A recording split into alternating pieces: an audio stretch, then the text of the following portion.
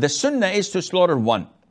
Now, if someone says, I'd like to include my parents in the udhiyah, so I'm slaughtering 2 more rams for my father and mother who are deceased, we say that this is not from the sunnah.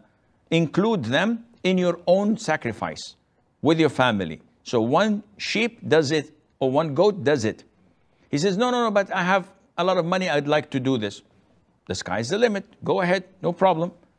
But to think that it is mandatory or it's highly recommended, the answer is no, it is not. The Prophet only did 1 for himself and his family, and 1 for his whole ummah. Those who are unable to slaughter will have their share, inshaAllah Azza wa Jal.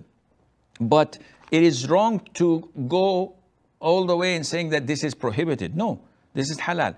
What is prohibited and an innovation is to slaughter something specifically for the Prophet ﷺ. This is totally prohibited. None of the companions had ever done this, nor the tabi'een or tabi'it tabi'een. And this is foolish, because anything that you do among the good deeds, the Prophet will be automatically accredited for it, insha'Allah.